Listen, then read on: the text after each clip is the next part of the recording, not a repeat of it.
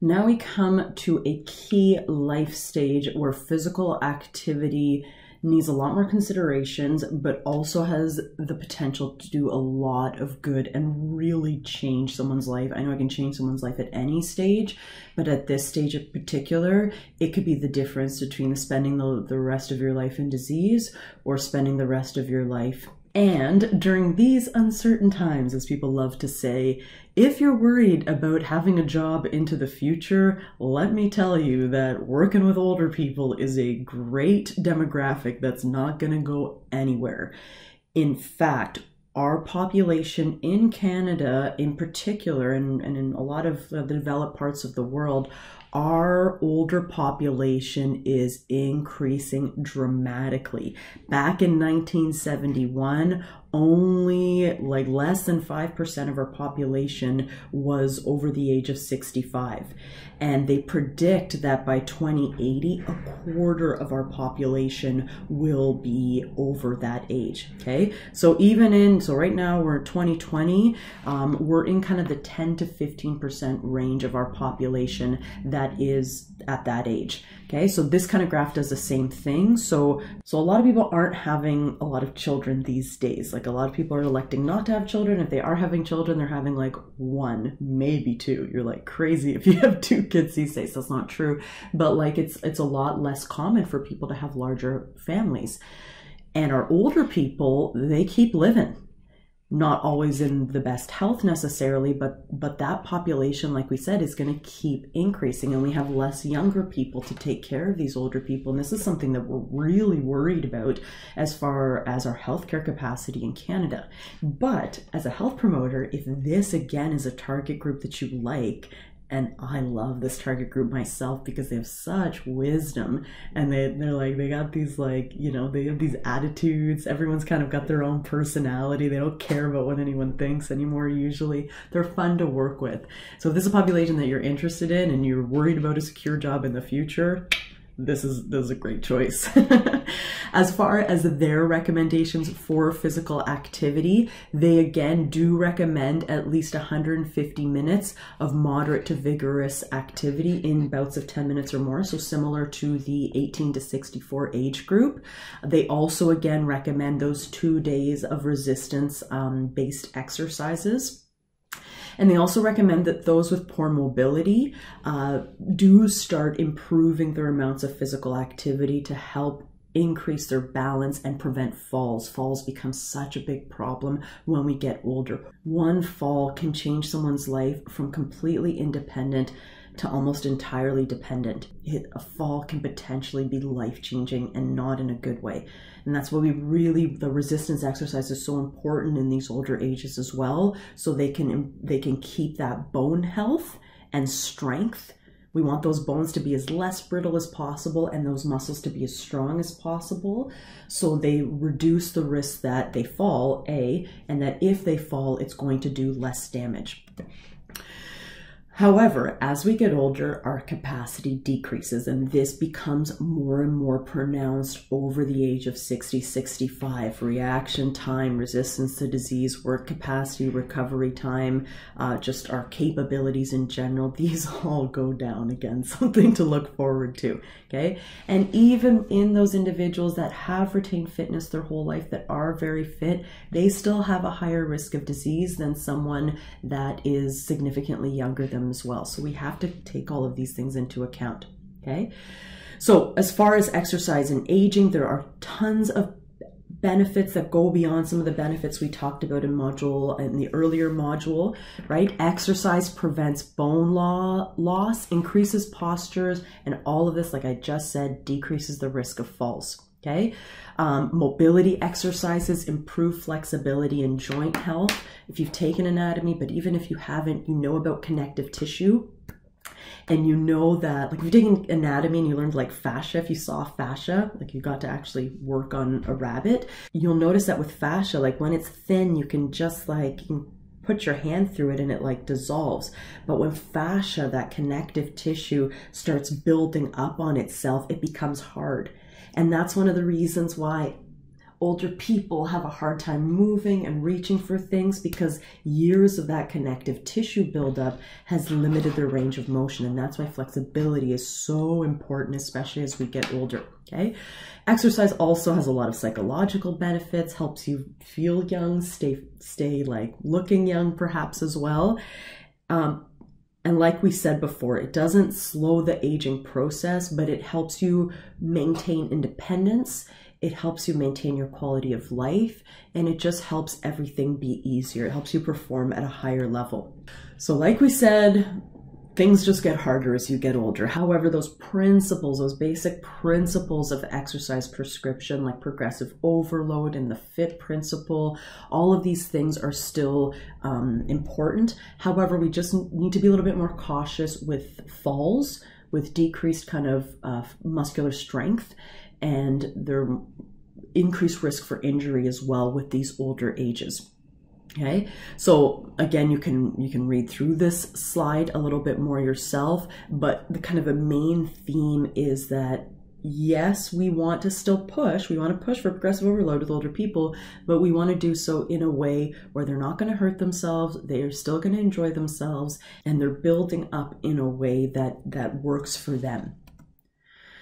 Okay, so again, things get harder, and you'll notice what's kind of different than the slides on the 50s is that in your 60s, it's kind of harder to retain that fitness. It's possible, but it's harder. It gets harder and harder and harder, okay? Reaction time goes down, aerobic capacity goes down, metabolism slows down, so you're more likely to gain weight as well, although appetite often goes down in these older ages as well. And recovery time increases as well, where people need more time to rest. And all of these, again, need to be thought about when we're building this exercise program. And again, you'll see on social media pictures of these older adults that look amazing, that they're super fit and they've kept their capacity. And we have examples in BPK as well of older individuals that are just like, they look amazing. And yes, that's absolutely possible. But often these are people that have had this relationship with exercise their entire lives and that have to work a lot harder, that have to work for it, especially more and more as they age. Okay. And it says again, it would be difficult to retain your fitness from your 60s as the effect of aging accelerates in your 70s. Okay. So again, it's important. Fitness is still important. Exercise is still important, but it's just going to become harder and harder with people as they age. And we have to take more considerations, and we're going to see bigger gaps between people's health in these later ages as well. Okay. So endurance exercise, we absolutely recommend this for older adults. However, we don't obviously need to maybe push them as harder as maybe we would a younger adult. Elderly individuals require a VO2 max of about 20. So pushing that aerobic capacity in a gradual way, in a progressively overloading way that doesn't injure them, those are some of the goals that we strive towards, okay? So 6 months of endurance training, that might be all it takes to make that significant difference in someone's life to a point where they are able to live independently again. Can you imagine giving someone that gift? Building their aerobic capacity, building their muscular strength and endurance, so they go from like barely being able to get off the couch to living independently and taking care of themselves. Oh, that's when the fun stuff of health promotion really kicks in, okay? So all these cardiorespiratory improvements can be seen with endurance training. Okay.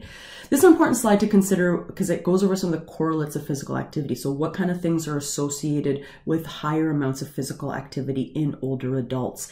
Getting back to that Active People, Active Places BC campaign we talked about before, remember that one of their key areas of focus is older adults, and one of their key actions for this time, well, a while ago time period, was to focus on a program called Choose to Move. So I want to highlight this program a little bit more, okay? So Choose to Move is part of a larger campaign called Active Aging BC, and it's kind of a partnership between scholars, community stakeholders, and government.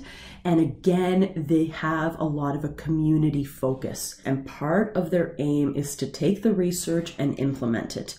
Okay, so to take what we know about healthy aging and healthy physical activity in older age and implement that, okay, through modes of delivery, including public education, community, sports, and rec. And like I said, part of Active Aging BC is this program, this campaign called Choose to Move. Okay, and it is supportive. It has that public funds endorsement as well, political endorsement as well. So one of my favorite words on this slide is that it's a choice-based. So it is individualized. These are individualized programs that are supported by activity coaches and that really focus on getting older individuals to move more, but also helping older individuals to move more so they can help other older individuals to move more as well, okay? And it's delivered through a bunch of non-government organizations like BC Recs and Park, the YMCA, and the United Way as well, okay? So what they basically do, there are kind of three main parts of this program are group meetings, one-on-one action planning sessions, and ongoing checklists. Okay, and again, delivered through these pre-existing community infrastructures like the BC Recs and Park and the YMCA. Okay, so they're trying to adapt kind of this other program, something called Active for Life, to this BC context, and then again go into different communities. And let's say you're working with Surrey and you have more of a South Asian population, you're going to tailor that intervention more to that. Okay, at a particular gym that potentially has more of that population.